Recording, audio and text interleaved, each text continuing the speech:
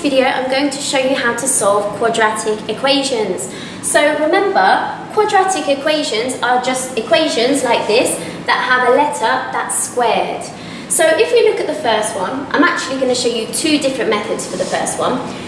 In order to work out the value of x, we could use a method that's similar to when you solve linear equations, in that you're going to move everything away from the x value until x is by itself. So that would mean moving that negative 25 to the other side of the equation so that it becomes positive.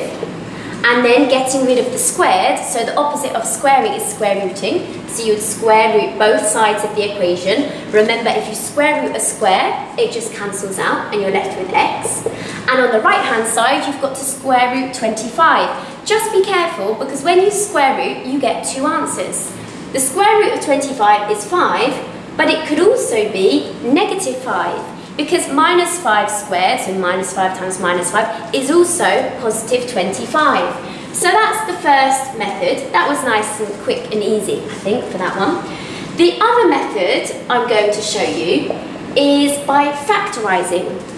Now, hopefully, you recognise this type of factorising questions as being the difference of two squares. Because here's the difference, here's a square letter and here's a square number. If you don't know what the difference of two squares is, I would have a look at the other video I've got on that, just so you know what I'm talking about. So whenever you have the difference of two squares, remember you're factorising into double brackets. Then you can just pop the x values in, because x times x gives you the x squared. Remember, inside the brackets, one sign is positive and one sign is negative, doesn't matter on the order. And then the number is just the square root of 25, which is 5. So I have factorised this quadratic. Now, for finding the values of x, because remember, when you're solving, you've got to work out the values of x, what you need to do is use this idea here that the answer is 0. Remember, when you multiply a number by 0, the answer is always 0, which means either this is a number and this bracket is 0, so a number times 0 gives me 0, or the other way around. This bracket is 0 and this is a number, so 0 times a number also gives me 0. Well, if we pretend this bracket is equal to 0, what's the value of x? Well, the value of x must be negative 5, because negative 5 plus 5 is just 0. So that gives me the first value of x. Then we need to look at the other bracket and pretend that this bracket is 0. So if this bracket is equal to 0, it means that that value of x must be positive 5, because 5 minus 5 is 0. So that gives me my second value of x. So you can see, I've got the same answer with both of those methods, and either one is fine. Okay, on to number 2. Well, we can't use that first method for this one, because we've got two x terms, one of which is x squared and one of which is x. We can't separate x from everything. So what you need to do is factorise. So remember, factorise means putting into brackets. So this one goes into double brackets, because remember, you've got x squared, x and number, so it always goes into double brackets. The x values you can just pop in, because x times x is x squared. Now remember, these two numbers multiply to give positive 24, and they add to give positive 10. Well, if you're good at your times tables, hopefully it doesn't take you too long to figure these out. I know that it's positive 4 and positive 6 in any particular order, because 4 times 6 gives me 24, and then I've got 4x and 6x, which add to give 10x. But remember, we're not finished, because the question is to solve the quadratic. So we have to work out the values of x. So, just like when I said before, you have to put that bracket equal to 0. Because 0 times a number gives me 0, and then we do the same thing for the other bracket. Well, if I imagine that this bracket is equal to 0, the value of x must be negative 4, because negative 4 plus 4 is just 0. So that gives me the first value of x. Now, the second one is when we imagine this bracket is 0. So if this bracket is 0, then x must be negative 6, because negative 6 plus 6 is also 0. So that gives me the other value of x. So a quick way to just work these out, okay, is just to notice that whenever you've got a single x, like in all of these ones here, the solutions of x are just the same digit as what's inside the brackets, but the other sign. So it's -4 and -6, and +5 and -5. But that only works when it's a single x, and I'll show you why in the next example.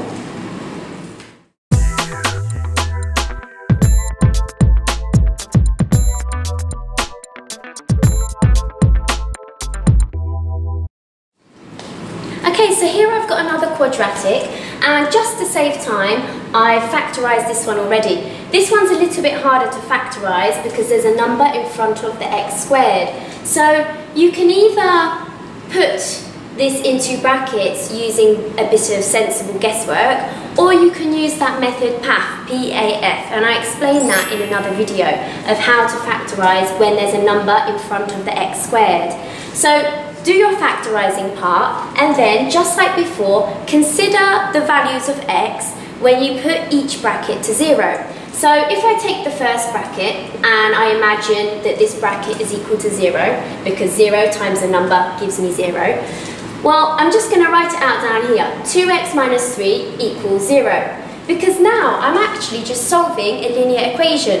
Remember, when you're solving, you have to undo what's happening around x until x is by itself. Well, the opposite of -3 is to +3, and remember, you must do the same thing to both sides. The left-hand side just cancels to 0, and so you're left with 2x.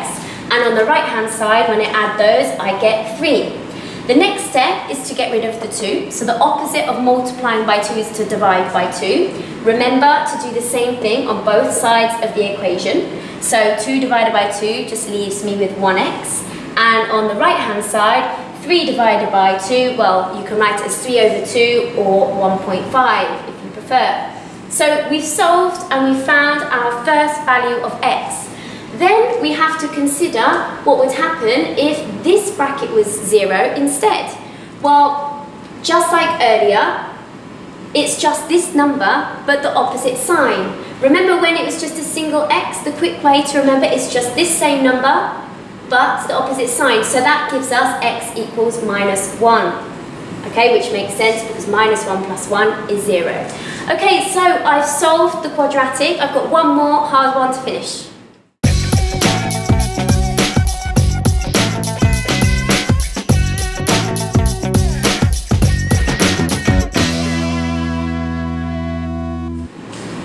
Okay, so here's my final example.